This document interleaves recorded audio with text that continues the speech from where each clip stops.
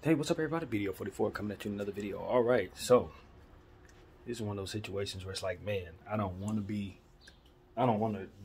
betray everything we've been talking about, but it's one of those situations where my boy Les is in town. I haven't seen him in years, and I guess his car broke down and he needs to get somewhere to lay his head down and shower and all of that, and he asked if he can come through right now and do that. It's like 7 in the morning on the day of, when the sheriffs have the right to come to my door. I told him, I'm like, we ain't talked, but he doesn't really understand, he doesn't know my situation at all.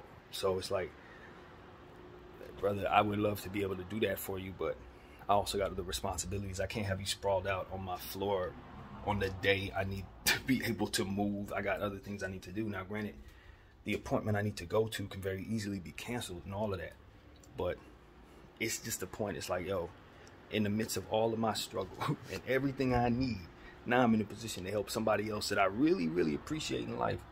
I ain't spoke to in over 10 years, but that's my brother. But it's like, I did not know you were in town. I certainly wasn't ready for this, and certainly not today. So it's just one of those situations where I'm asking the Lord to give me the strength to do the right thing, to not let this situation get me started off on the wrong foot with my energy. Because now I'm turning people away that I really would like to help, but I really don't want to be inconvenienced in this way right now at the last minute. You know what I mean? And it's like he's giving me the normal circumstances for which this needs. He needs to be able to get, you know what I mean? He's in from Texas. So it's like, this is my bro. His mom, his sister, they're my family. They are my family, but I haven't spoken to him in a long time, and he don't really know my situation. And it's just literally the worst day for this. It's literally the worst day for this. You know what I mean? He wants to shower. He wants to lay down. He wants to get some sleep. It's like, brother, I got to get the hell out of here. You know what I mean? I got to move. Like, not only just for the day, but period. Like, this is where we at. Today is the day where they get to put the scarlet letter on my door. So it's like, yo, this is the very worst day for this. And I can't say yes. I can't say yes. I cannot say yes. I want to say yes for the betterment of his circumstances, but for what it is I got going on, nah. The sheriff's gonna come in and see him laid on the floor, on the damn supposed to be evicted. Ain't nobody ever lived here but me. Why would that be this day? This day? Oh, don't think so. And then it's just about, the smallness of this apartment, obviously, and then just the awkwardness of it all. I don't prefer it. Y'all know my mental health. You know what I mean? I don't prefer it. Now, it doesn't mean that that's an excuse for not giving somebody what they need. If I was here all day, or if I was expecting them to have a busy day, if I wasn't taking my walks, it would be a little different in regards to how I see it. But with the fact that I got all this going on, my mental health, no car, no job, no Wi-Fi, it ain't nothing even for him to do but lay down to sleep in this apartment. Just to come back to have to move stuff around, I mean, it's like, maybe he can help me move. Maybe that's the idea, but it's like, dog, I don't think I could really do nothing for him other than inconvenience the entire situation that I need to be doing, moving around and stuff like that. So that's really where my head's at. I just feel like this is one of those situations where maybe I'm being tested. Maybe I need to do this for the betterment of my energy. Obviously, I would want him to do it for me in this situation, and I think he would, which makes it that much more poignant that I get this right. But at the same time, it's like I can't find myself letting my boy in at 7 in the morning with me needing to get up out of here in a minute. No telling if the scarlet letter comes, and at that point I got to go straight to the courthouse. There's a lot of stuff that needs to be done, including me moving stuff around in this house. I'm just not up for what I need to do in regards to allow my friend to sleep here, during the day. I don't have it in me for what it is I'm looking at to be able to bestow that grace upon my friend, and that sucks, right? That makes me a horrible human, and I think that's the purpose of it. I think that's the purpose of the circumstance, to either force me to do something that's going to inconvenience my situation completely, or back me into a situation where I'm not helpful at all to someone who needs my help. So it's like, I'm not up for this. I don't want this burden, and I don't feel like that's a good thing to say either. You know what I mean? This is what it is. I got too much on my plate to want to try to do more than I can, and this, what he's asking, I ain't let nobody be in here at all. The whole 8 years I've been here, my boy T came over twice, and maybe some people came in to fix stuff. That's it. Everybody, ain't nobody else living here, sleep here, no capacity. So that's another thing that I have to be honest about with all of y'all.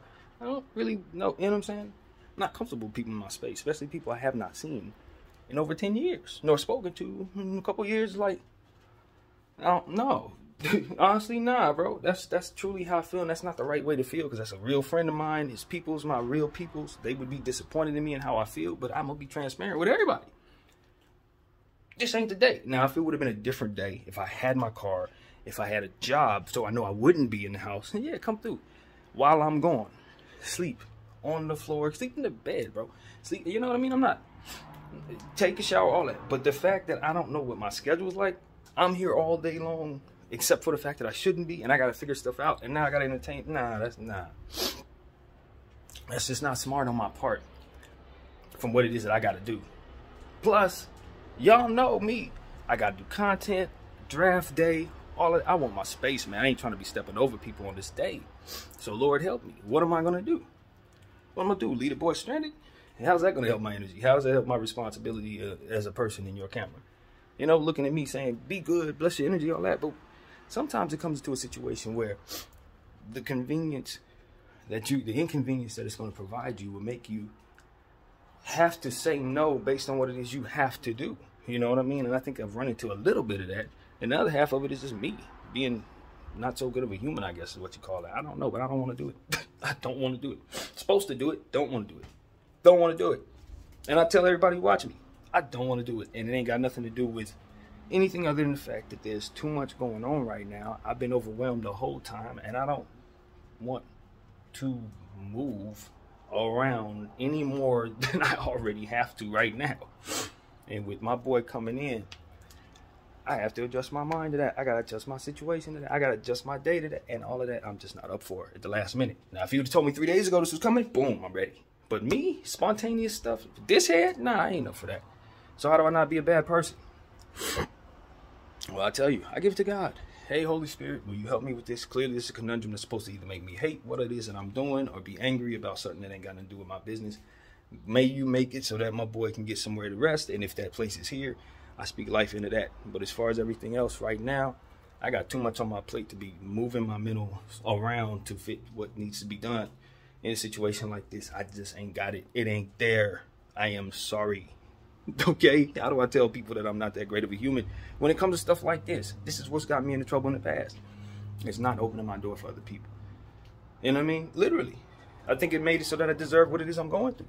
And for me to go through this on this day, it's like, well, yeah, it's a problem. Because it's an inconvenience to my brain, which is what I'm always protecting against. I don't, you know what I mean? It's a little awkward with my boy. That particular boy, we got some history. It's a little awkward. So I got to prepare my mind for that too. I don't know if I'm really dealing with that during this stress. You know what I'm saying? It's that real. It's that real. And I'll tell anybody, including him. Hope he see this video someday. It's like, bro, I wrestled with this. You needed me to come through. And once again, I may have fallen short for reasons that don't have nothing to do with me being a great human being. And I don't like that. But what I also don't like is what's in front of me has just been sprung on me last minute. I don't like that. And then the guilt trip that comes with having to do it. I don't like that. And the fact that I haven't seen my guy in 10 years and now he's popping up on my doorstep. I don't like that. Growing up in LA, when you ain't talked to nobody that long and they just pop up your doorstep with a story, I don't like that. See, this is the stuff about the situation, even though that's my boy. Love him to death, love his family, trust his family. I ain't talked to him in a long time. So it's just a lot that goes together that makes me say, you know, I don't want to do this. I don't want to do this. I don't want to do this. And maybe I deserve to burn in hell for that. Maybe that's the problem with me. Maybe that's why I deserve everything I'm going through. Because of situations like this when I say no. Truthfully. Man, so rather than to wrestle with it on my own, I bring it straight to y'all. I'll tell you right now, if you are like that, and you don't like doing things that inconvenience you, that sometimes help other people, just know you're not alone. That don't make you the greatest person in the world, nor does it make me a good person. But we got to get through this together. We got to get better at welcoming the right energy while simultaneously not inconveniencing ourselves in whatever circumstances that are already immensely stressful. What I'm going through is immensely stressful. What it is he's asking me to do is just going to pile it on just a little bit more for this particular brain. And while that's very selfish, extremely selfish, given the fact that he probably tired as hell, needs somewhere to go, car's messed up, got a lot on his mind, all the way out of state, even though he's from out here, he ain't out here now, so I get it. But he thought I lived on the other side of town. You know, he was asking if he could stay over where I used to stay. That's how long it's been since we talked. He thought I was somewhere I ain't been in over 10 years. And then he found I'm not there. He's like, all right, can I come over there? I'm like, nah, but not nah. You know what I mean? But nah. So this is me saying nah to y'all. And I think I muster up the courage to say the same thing to him. I'm cool, bro. I'm cool. I gave him the address, so if he pop up, I'll let him in. But this ain't a situation where I feel comfortable about that. And this ain't a situation where I want to deal with anything more stressful than what I'm already dealing with. I kid you not. I don't even have it in me to do that. Now, if this were a normal day, if it were moving day, you know, I'd be like, oh, cool. This man can help me move. Selfishly, awful is speaking, but that's the truth. All right, I need the bodies for sure. But if it ain't nothing to do but lay around, smoke weed or drink something, or brother, I'm telling you, for all that I got going on with my energy, all these prayers I've been praying, I ain't up for nothing that's gonna be foreign in energy. And that's another reason. It's another reason. I don't know. Just being honest, I don't know. And so for me, it's like, I don't know what spirit people be in. I don't know. I just don't know. So for me, I'm cool. Like I said, I gave him the address. If you want to show up, I won't tell him. I won't turn him away. But as far as me saying, yeah, come on over, it's fine, I'm not going to even lie to you guys and tell you that's what it is. I'm wrestling with this, and I'm leaning toward, it's just too much going on, bro. It's just too much going on. If I had a normal head, maybe it'd be a lot easier for me to say yes to this. But apparently, that's in the way. Apparently, that's in the way for real. And I told him, my mental health ain't been right. I told him the situations ain't been right. I told him what today is for me. So it's just, it reminds me of that lady who said to me on the street, I don't think I got her on camera, but I told you about it. She was like, and I told her I only got $1 in my pocket. She was like, can I have that? Like, no, you cannot have my last dollar. No, no. And that's kind of how this feels. Not that serious, but kind of feel that way. If you tell somebody you're going through a million different things and they say, well, can you still help me? It's like, I would like to be able to. You know what I'm saying? That's what I want to be able to do. I want to get to a point where this and this can help all of us. You know what I'm saying? Including him and his family, because they are people that I dream of helping, which is why this is so ironic. But like, as far as me inconvenience myself in this mindset, with this day being as it is, nah, I don't think that's where my heart is at. I don't think that's where the Lord has allowed me to soften up and be a better human. I still think that's a very, very much of a point where I need to grow. And so that's why I tell everybody, man, I fall short. This is why I tell y'all, don't look at me as no damn holy man. Do not. Because I've found myself struggling with my mental health in such a way that I end up with burdens like this on my plate. And I usually fail. I usually turn people away for sure. And while I never regret it, because whatever could go wrong never does because I do it, what also goes wrong is people look at you like, you ain't that good of a friend. And I ain't. I know I ain't. So I stay to myself. I would like to be a better friend. I'm trying to teach people how to be a better friend. My mother was a wonderful friend, but me, I try to protect myself from energies that are going to make me feel worse. That's what I've been dealing with my whole life. And this is exactly that. Not to say that it's going to turn out that way. It's just like every other anxiety or every other anticipation circumstance. I psych myself out of the blessing, or psych myself out of doing it, or whatever. So that's what it is. Sometimes you get situations where your friends will ask you to do things that you cannot do, and then they will double down on it because they know for a fact that if they bend you, you will do it. I am not wired that way, and I think it frustrates certain people. But I can't change about myself. I'm too stubborn. I'm a Leo. You understand what I'm saying? My territory is just that. And it's partially why I was so stubborn, is to find myself in the movement I'm in, the ape movement. Because I'm stubborn, and I'm going to go all the way down with it, and that's it. And so that's kind of how I am in regards to certain things that inconvenience me or make me feel uncomfortable. And that's what this is. So I just let people know, man, I'm not ashamed of my weaknesses, because I know if I'm going to ever strengthen them, I got to be able to see myself in this light. Man, most importantly, know why stuff is coming your way. Oh, you getting hit by life? Cool. Remember when you turned your friend away? That's why. But you didn't want to, and God didn't want to. And that's how that often goes. But at the same time, it's like, well, I can only be me. And at the same time, with everything I got on my plate, I don't think much good can happen from me inconveniencing myself and further stressing myself. It's only going to make me less worthy of, not worthy, but less likely to move. It's according to what it is I've shown myself. So that's one of the excuses I'm telling myself, man. At the end of the day, I just don't want to be inconvenienced. I just don't. I really don't. Not on a day where I'm stressed to hell. I don't. So I hope for God to forgive me. Hope for Les to forgive me. Family, forgive me. Everybody, forgive me. Because I'm just not in the space right now where I can be my best and do what it is that they're asking me to do. I just can't do it. Especially in this little bitty house where there ain't no rooms in here. There's no rooms. Now, if it was a 1-bedroom, cool. Sit in the bedroom. You good. But, nah. I'm just going to be stepping over you. Stepping around you. Scratching my head, trying to figure out how to be comfortable. I'm already stressed out in this damn house, trying to figure out what the hell to do. And I ain't gonna be able to lay around because of you. If it comes to that, or I ain't gonna be able to do what I need to do, call because you sleep.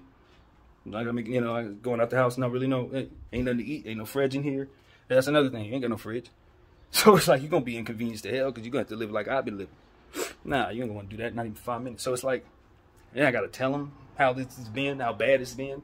You wanna use Wi-Fi? Ain't no Wi-Fi. You wanna use TV? Ain't no TV. You want, like, all that. I don't feel like explaining all that stuff on the day. I gotta, like, see what I'm saying? It's a lot.